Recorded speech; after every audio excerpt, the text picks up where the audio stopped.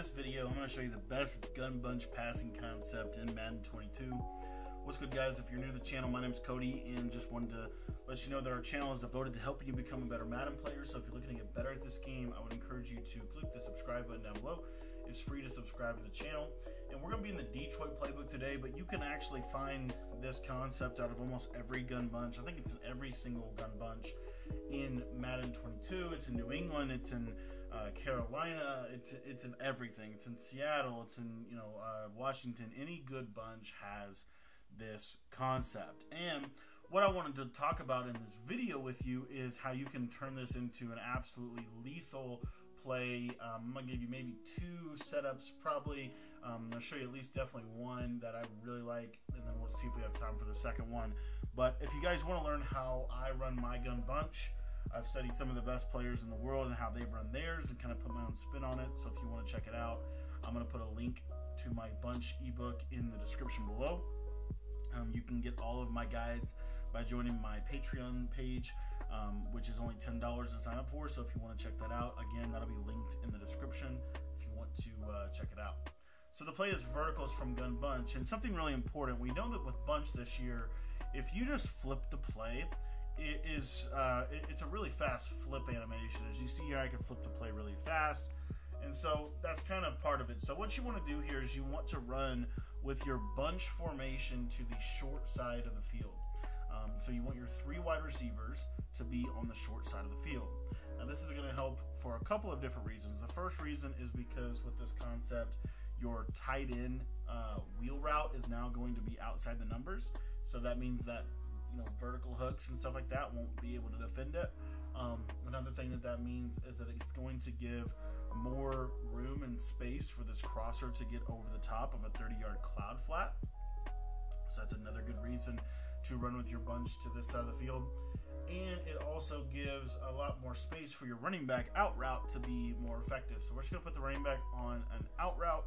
If you want to put him on a wheel, you certainly can, but I like to just put him on an out route and snap the ball. And my first read is the tight end. If I can throw that tight end, I will throw that tight end every single time, and I'll show you why it's so good.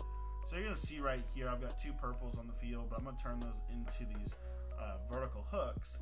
And what you'll see with these vertical hooks is there's going to be this tight little window right in there where I can throw this ball against any kind of vert hook that they might have. Now, if they are double mabling their concept or their defense, I'll show you what that's going to turn out to be.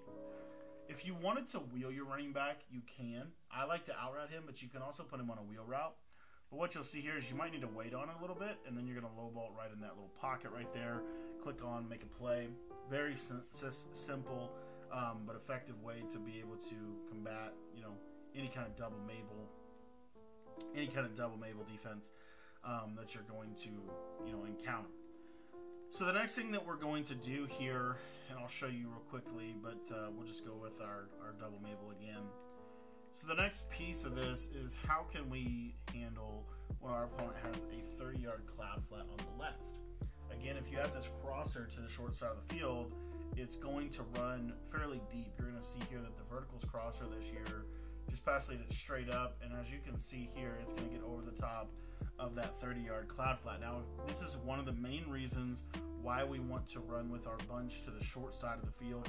If our bunch is to the wide side of the field, we would not be able to be able to beat the man, or not the man, but the 30-yard cloud. So if my bunch was to the wide side, I'll show you. I'll just flip the play here. So now you see my bunch receivers, they're to the wide side of the field. So we'll just do kind of something like this. Don't worry about too much about the coverage, but I've got a 30-yard cloud out there. And what you'll see here is this crosser is not going to be able to get over the cloud flat. So that is one of the reasons that you want to run this to the short side of the field.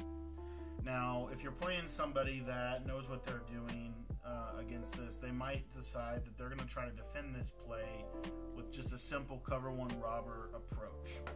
And again, all we're doing is putting the running back on an out route, snapping the ball. This is kind of why we like this out route. You'll see here that this out route is fairly consistent against man right there. For whatever reason, the guy played me really, really well, but I'll show it to you again. If the running back, if he's on a wheel, he can still beat man, but I just find that he beats man a little better to the sideline. If and then of course you got your crosser. Brady's gonna not be able to release the ball, but you've got your crosser against man. Another thing I want to show you though, I want to show you the reason why I like Scotty Miller's route in just a second, but you'll see how that out route gets open. There you go, boom. And the other thing that I want to point out here is a lot of people that run man coverage, they basically run it like this, where they're going to shade underneath.